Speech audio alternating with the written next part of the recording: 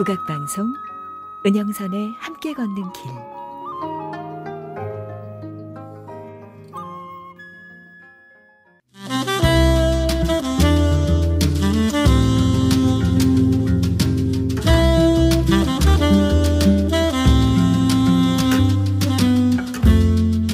당신의 시선, 당신의 목소리.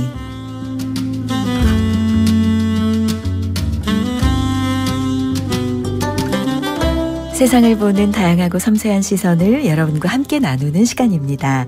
당신의 시선, 당신의 목소리. 오늘은 개성 통통 아이디어로 지구를 덕질 중인 이야기 쓰레기산에서춤을 펴낸 홍다경 작가님과 함께합니다. 안녕하세요. 안녕하세요. 어서 오세요. 반갑습니다. 환경운동가이자 환경 인플루언서이신데 직접 어떤 활동을 지금 하고 계신지 잠깐 소개해 주시겠어요?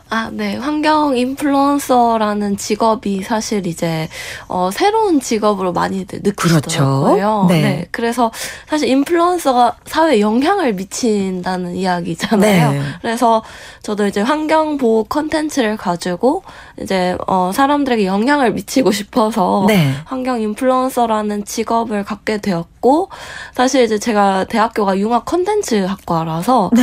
원래 이제 그런 예술적인 걸 좋아해가지고 영상을 만든 것도 감각이 있어야 되잖아요. 그렇죠. 네, 그래서 이제 콘텐츠를 좀 전공하고 싶다고 생각해서 이 길을 걷게 되었습니다. 네. 아니 근데 참 재밌어요. 네. 환경운동가 이러면 네. 사람들과는 상관없이 네. 나 혼자 환경운동을 열심히 하는 사람 같잖아요. 네. 근데 환경 인플루언서 이렇게 네. 얘기하면 내가 관심이 있고 중요하다고 생각하는 어떤 문제를 다양한 매체를 통해서 사람들에게 영향력을 맞아요. 주고받는다. 네. 이런 느낌인 거잖아요. 네. 어떻게 보면 똑같은 일을 하는데 환경운동가하고 환경 인플루언서가. 네. 근데 환경 인플루언서가 훨씬 대중하고 친근함이 있는 것 같아요. 훨씬 더 느낌이 좀 좋지 않으세요? 저도 그렇게 생각해서 나갈 때마다 환경 인플루언서입니다. 이렇게 이야기를 그러네요. 하긴 진짜 하는데. 훨씬 좋네요. 네. 네. 근데 네. 그러니까 맨 처음에 관심이 있었던 거는 네. 환경이에요? 아니면은 예술이에요? 아니면은 사람들과 교류하면서 어떤 영향력을 준다. 이거예요. 어떤 걸까요? 사실은 첫 번째 환경 보호 네. 쪽이었어요. 근데 네. 이제 제가 그 환경 보호만 생각하다가 그 주위를 잘 안 살펴가지고 극진주의가 돼서 욕을 좀 많이 먹고 네. 네, 주위 가족들한테도 혼 많이 나고. 어떻게 혼났어요? 어떤 에피소드가 있었어요? 네, 이제 가족들한테 조금이라도 분리배출 안 하고 뭐 일회용 컵 쓰고 그러면 네, 굉장히 엄마 이렇게 하면 안 돼. 네. 아빠 이렇게 하면 큰일 나. 맞아요.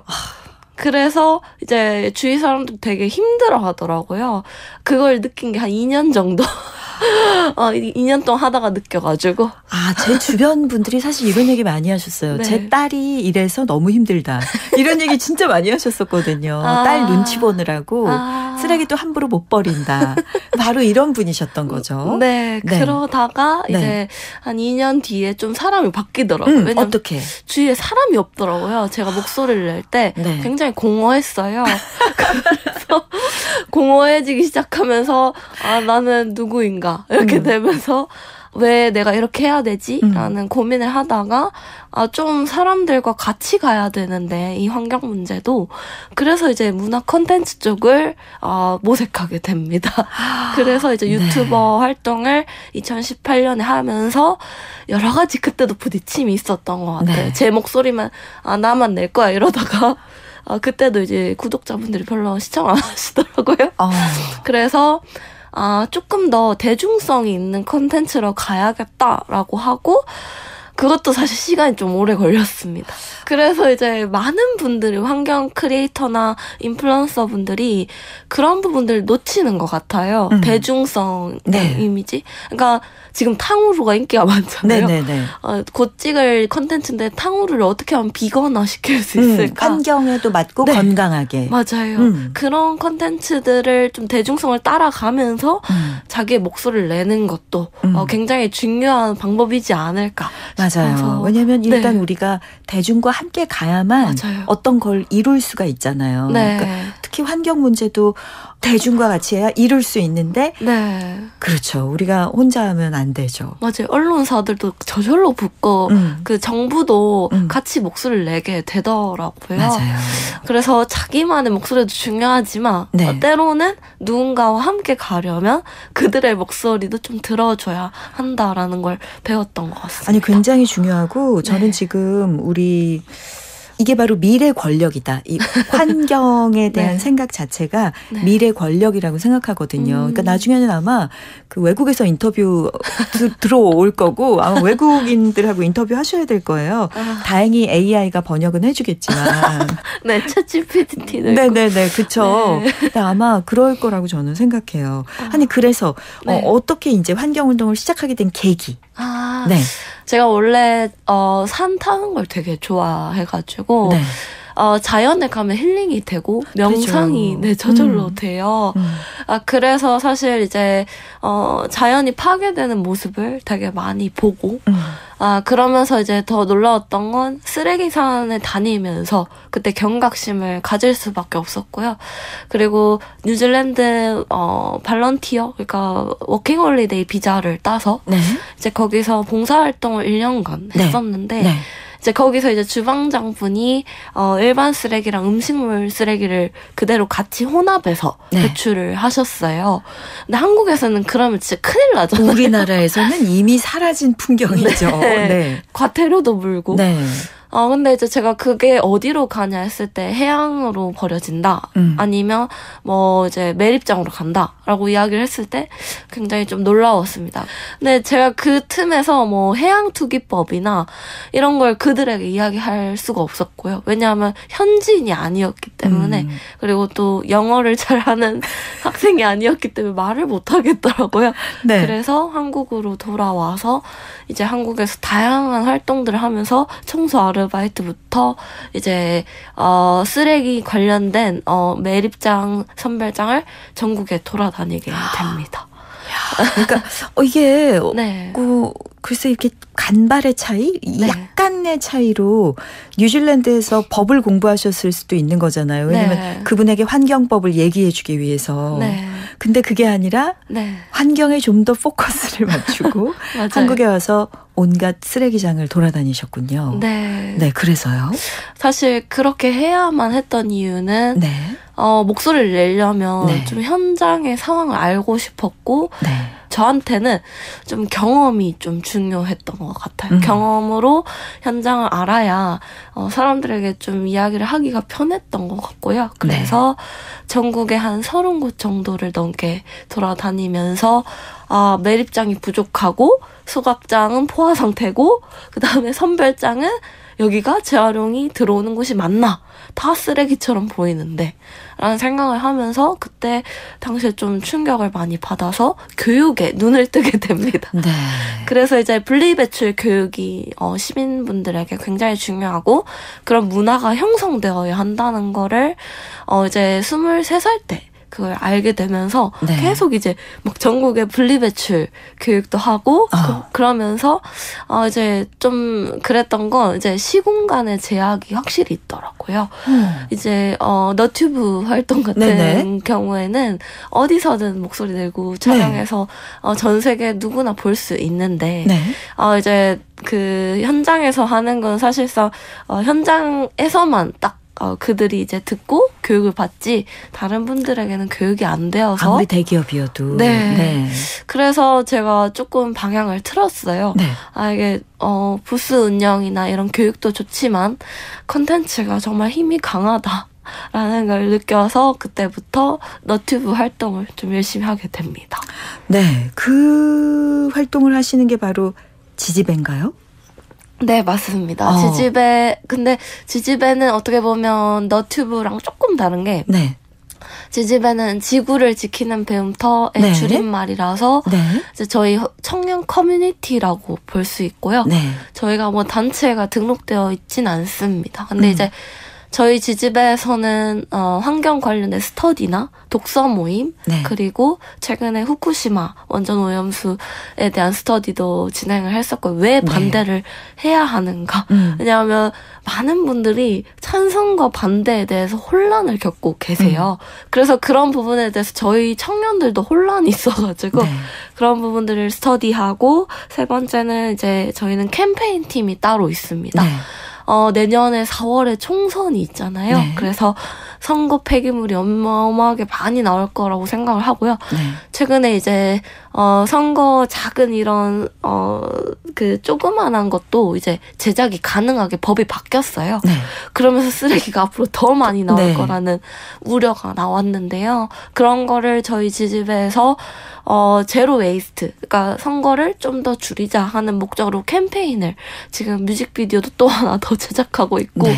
두 번째는 이제 설문조사 그리고 법안 발의를 좀 하려고 저희 내에서 준비를 하고 있습니다. 뭐 그것뿐만이 아니라 저희도 플로깅도 하고 최근에 이제 빗물바지가 담배꽁초가 너무 많이 들어가서 강남역 사건 아실 겁니다.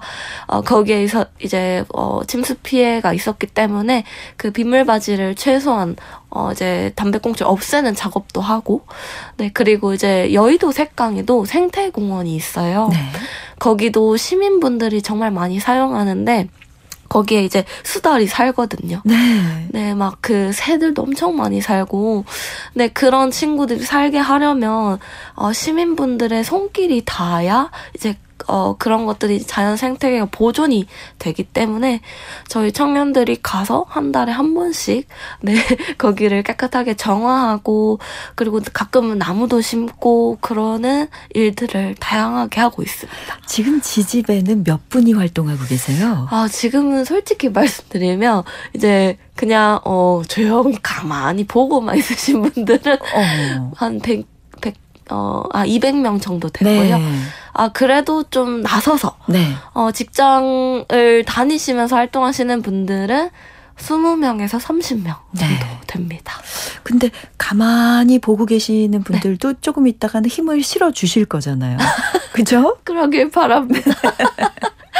제가 간절해서 갑자기 목소리가 네, 그러길 네. 바라요. 그리고 그 가만히 보고만 계시는 게 아니라 가만히 힘을 실어주실 분이 이제 곧 수만 명으로 늘어나기를 가만히 힘을 실어주는. 네. 네. 이렇게 여러 가지 활동을 하고 계시네요. 그러면 이번에 쓰신 쓰레기산에서춤을 이 책에 네. 이제 그 수많은 내용이 담겨 있는 건가요? 네. 쓰레기산에서춤을이라는 내용은 사실상 청소년들과 청년들에게 좀 환경운동, 환경운동하는 방법, 아니 환경 인플루언서의 삶을 네. 보여주는 책이라고 볼 수 있습니다. 여기서는 네. 이제 제가 환경운동을 할 때부터의 모든 이야기가 다 담겨 있고 네. 거기서 일어났던 사건, 사고들도 네. 담겨 있고요. 그리고 환경 인플루언서로서의 좌충우돌의 삶들이 네. 담겨 있고요. 또 뮤직비디오를 제작하면서 어려웠던 점들이 있었거든요. 그것들을 솔직하게 담아낸 책이고 그리고 환경 인플루언서를 꿈꾸는 우리 초등학생 친구들이 굉장히 많아졌더라고요. 네. 최근에 이제 제가 대학낼 20대 연구소 보니까 인플루언서가 되고 싶다는 친구들이 굉장히 많았어요. 네. 그래서 제가 어디 강연 가면 선생님 저도 그런 거 하고 싶은데 돈이 될까요?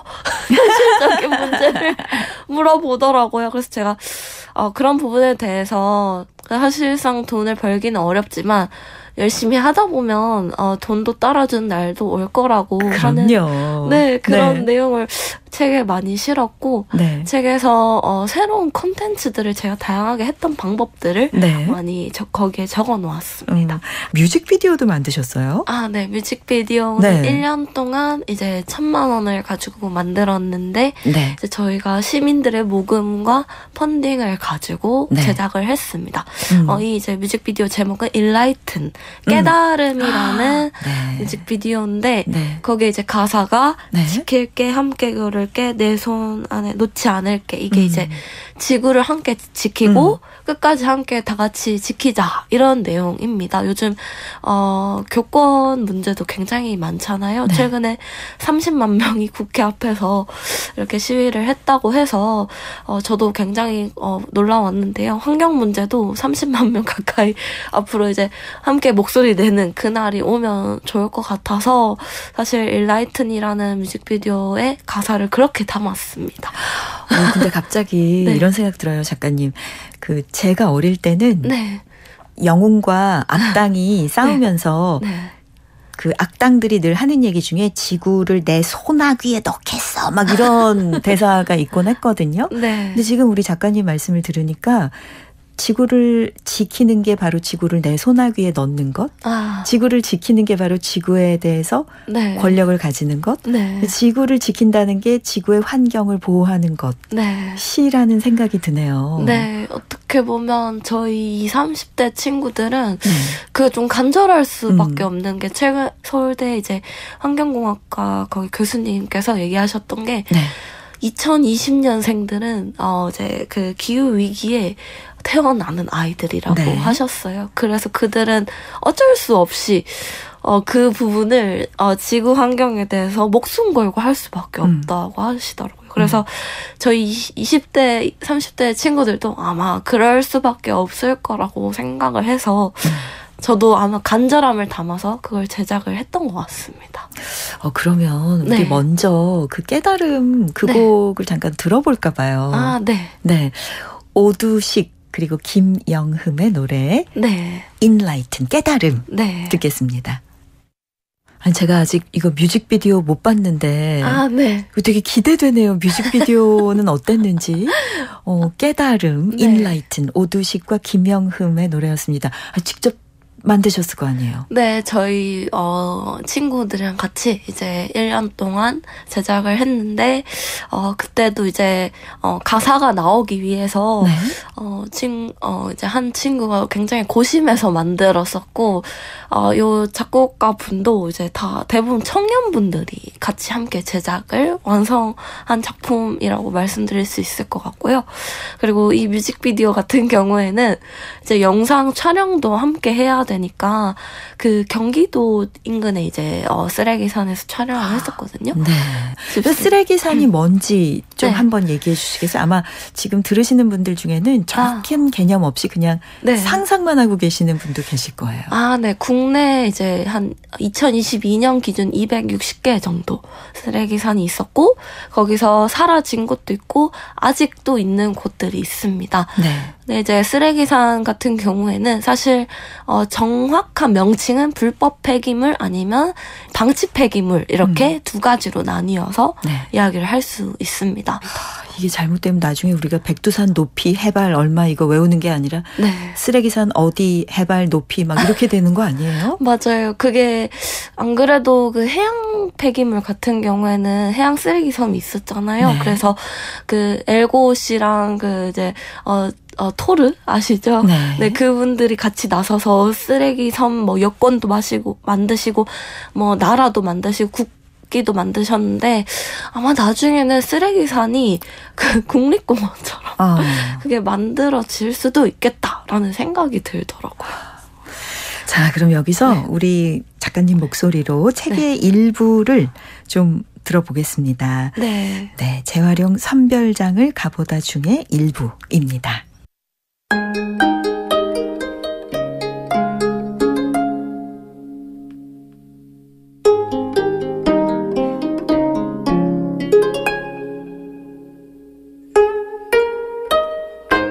재활용품을 수거 날짜에 맞춰 분리해서 집 앞에 내놓으면 수거해 가시는 분들이 아주 말끔하게 다 들고 가신다. 정말 감사하다. 그런데 한 번씩 그런 생각이 들 때가 있다. 재활용품들이 제대로 재활용되고 있을까? 2018년에 쓰레기 대란이 일어났을 때 처음엔 평범한 뉴스로 생각하고 크게 관심을 안 가졌었는데 상황이 날로 심각해지자 관심도가 높아졌다. 혼자서라도 전국의 쓰레기 선별장, 소각장, 매립장 현장에 가봐야겠다는 마음이 들었다. 어떤 과정에 문제가 있어서 이런 일이 벌어지는지 정말 궁금했고 눈으로 현장을 보고 싶었다. 울산에 있는 재활용 선별장을 갔을 때의 일이다. 대표님은 20-30% 정도밖에 안 되는 재활용률을 조금이라도 더 높이기 위해 주민 대상용 분리배출 교육 책자까지 자체 제작하셔서 많은 사람을 교육하려고 노력 중이셨다. 대표님은 쓰레기 재활용 선별장이라는 곳이 일반인에게 오픈하기 어려운 곳이라고 말씀하셨다. 그러면서도 이런 심각한 실태를 한 사람이라도 더 알아야 된다고 하시면서 작업장을 아무 영향력 없는 나에게 오픈해 주신 거였다. 매립장이 문을 닫으면 날마다 배출되는 쓰레기는 도대체 어디로 갈까? 현장을 방문하고 나서 시름이 깊어졌다. 우리가 버린 쓰레기의 최종 종착지를 확인하면서 최고의 대안은 소비를 줄이는 것이라는 결론을 얻었다. 그동안 국가와 기업이 대량 생산이나 최고 품질에만 초점을 맞추었다면 앞으로는 소비 단계 관리가 철저히 필요하다.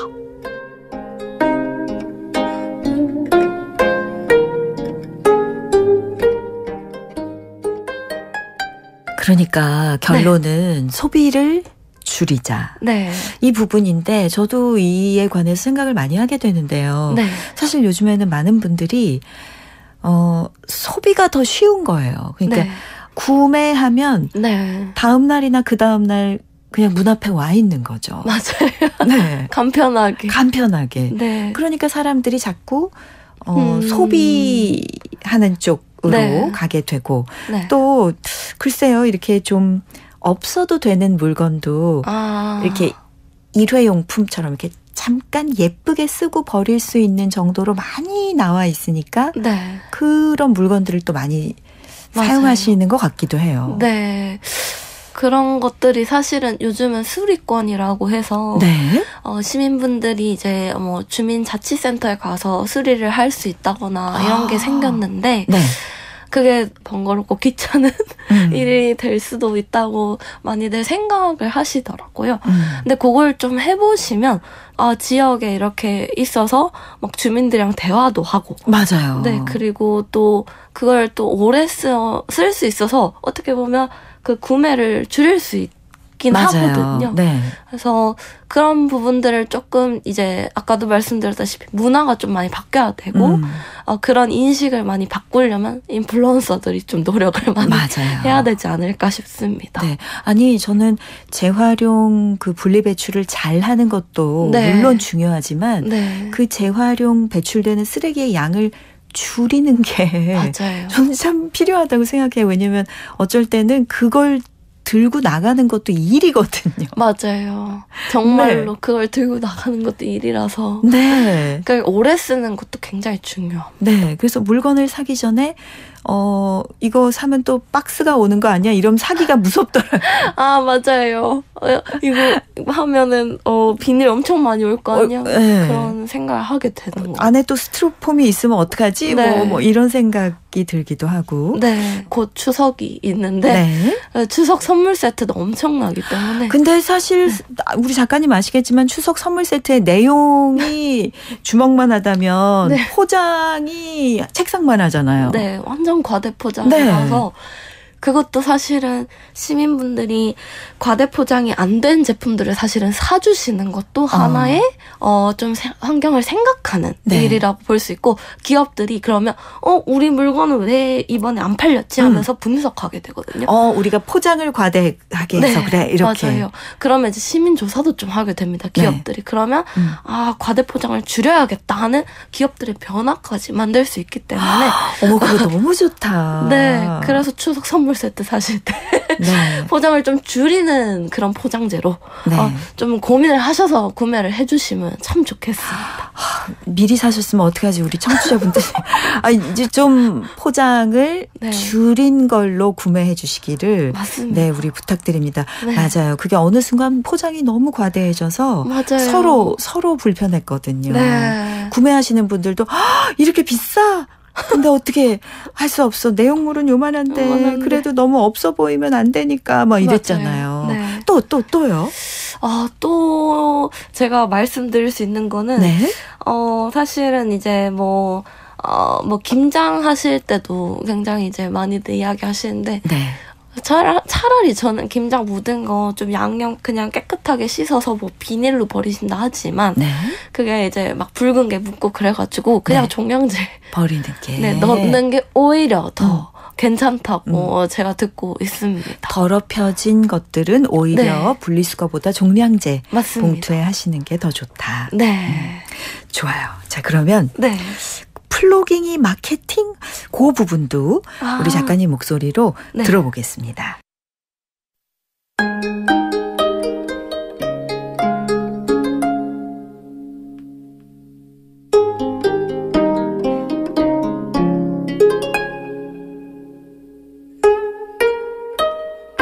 어느 날 모 단체로부터 연락을 받았다. 지집의 활동의 진정성이 느껴져서 함께 했으면 좋겠다고 했다. 함께 플로깅을 해도 좋고 환경보호를 위한 다양한 활동을 기획해보자고 했다. 그 단체가 어떤 활동을 하는지 살펴보기 위해 그분들의 활동에 초대해 주시길 부탁드렸고 약속한 날의 이른 새벽부터 서둘러 현장으로 갔다. 플로깅을 하겠다고 모였는데 행사 장소는 쓰레기가 거의 없는 매우 깨끗한 곳이었고 한쪽에선 공공근로로 일하는 분들이 쓰레기를 줍고 계셨다. 적어도 참여한 사람들에게 플로깅을 왜 해야 하는지 그 의미를 느끼게는 해줘야 하는데 행사 준비를 이렇게 허술하게 하다니 문제가 있다고 생각했다. 최근 들어 ESG에 관심 있는 기업과 단체들이 많아졌다. ESG는 환경, 사회, 지배구조의 머리 글자를 딴 단어로 기업 활동의 친환경, 사회적 책임 경영, 지배구조 개선 등을 고려해야 지속가능한 발전을 할 수 있다는 철학을 담고 있다. 하지만 안타까운 현실은 이것을 마케팅적으로만 이용해서 환경활동을 보여주기 식으로만 하는 곳이 있다는 게 문제다. 소비자가 이것을 잘 알고 진정성을 가진 기업과 단체를 잘 구분해서 함께 목소리를 내고 활동의 변화를 요구해 나갔으면 좋겠다. 나 또한 지구를 지키는 일을 컨텐츠로 삼는 사람이기 때문에 더욱 환경과 자연에 대해 공부할 것이다. 정치, 경제, 사회 등의 고민을 잘 살펴보며 어떤 행동이 진정으로 나와 지구를 위한 일인지 잘 알아야 하니까 말이다. 말로만 하는 환경운동이 아닌 진심을 다하는 활동가가 되어야겠다고 또다시 생각했다.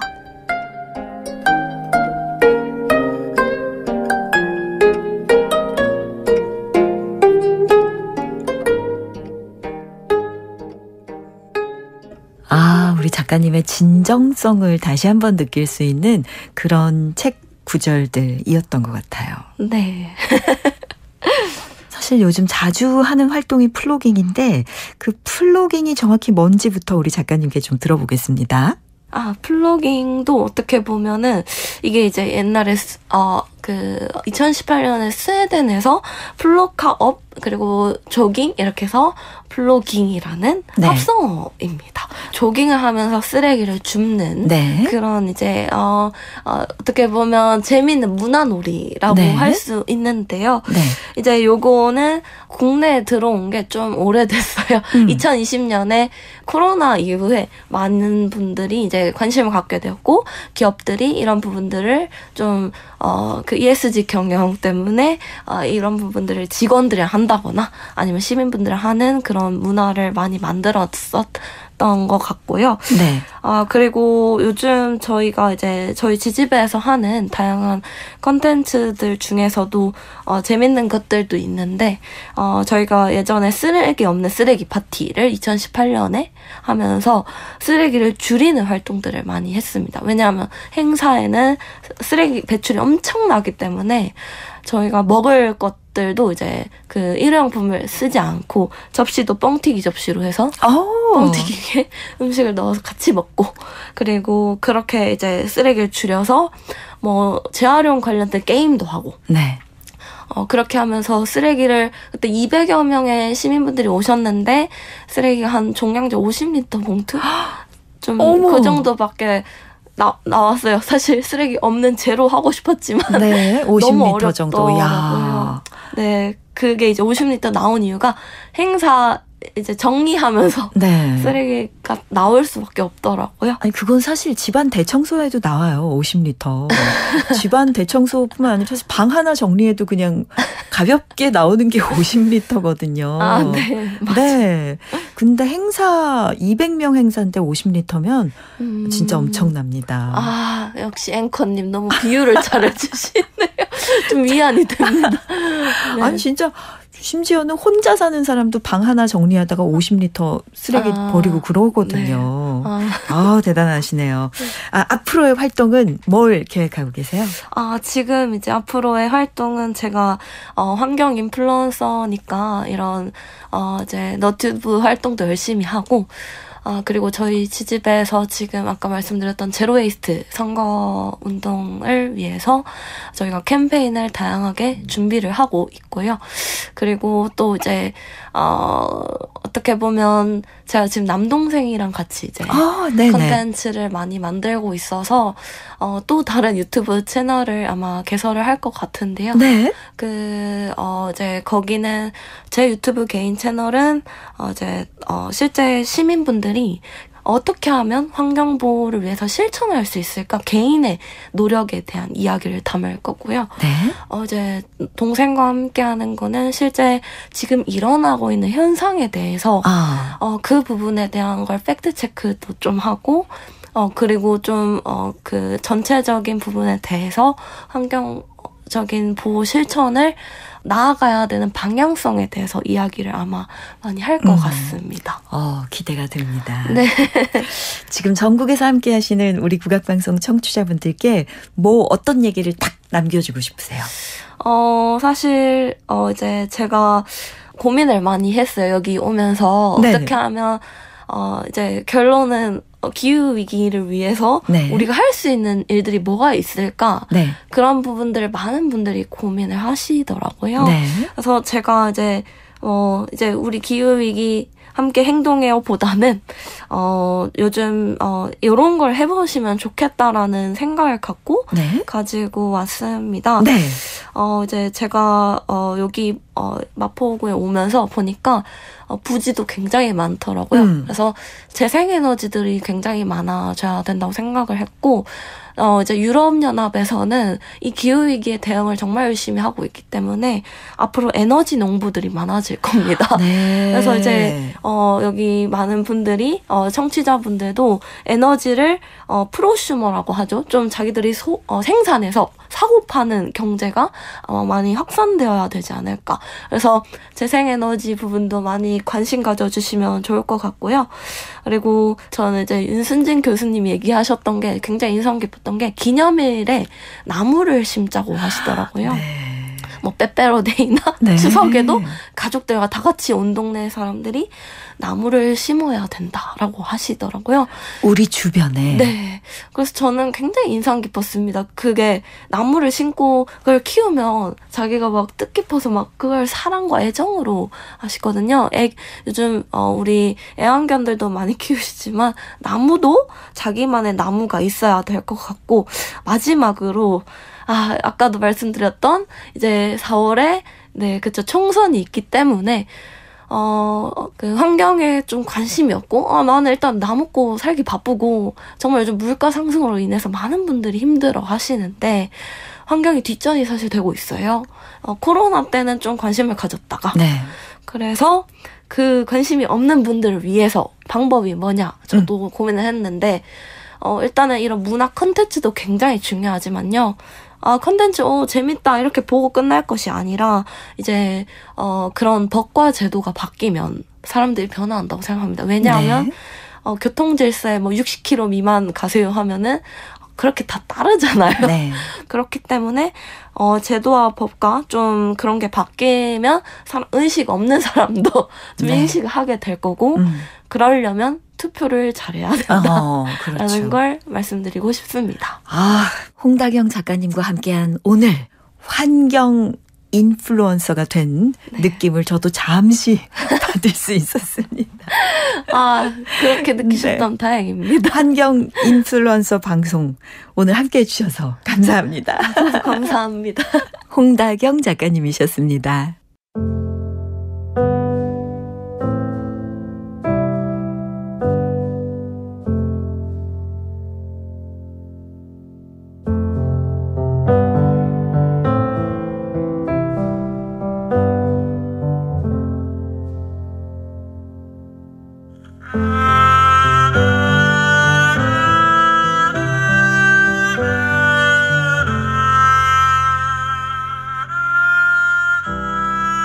내가 지구를 지키는 일을 하면 지구가 깨끗해질 거야.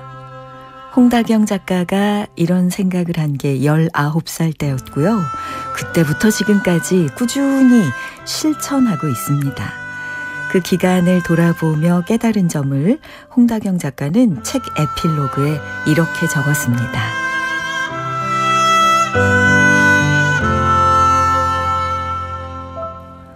돌아보면 엎치락뒤치락 예측할 수 없는 상황이 매번 눈앞에 펼쳐졌던 것 같아요. 쓰레기 문제 해결이라는 큰 고민을 하며 짧지 않은 시간을 지나오면서 혼자서 노력한다는 건 계란으로 바위치기라는 걸 알게 되었어요. 그리고 우리 모두가 이 지구를 사랑하는 마음을 담아 작게라도 행동하는 것이 해결점이라는 걸 알게 되었고요. 이 책을 읽는 그대가 우리와 함께해야겠다는 소중한 마음을 내어준다면 더없이 감사하겠습니다.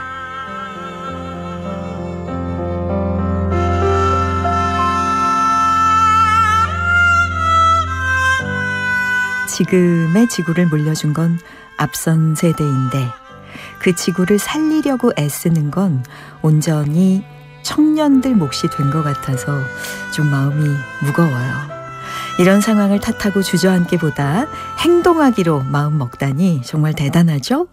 이 어려운 문제 앞에 기죽지 않고 밝게 춤추는 젊은이들을 알게 돼서 우리가 더 감사하다는 마음 전하고 싶네요. 그런 의미에서 우리 함께하기로 마음 내봐요.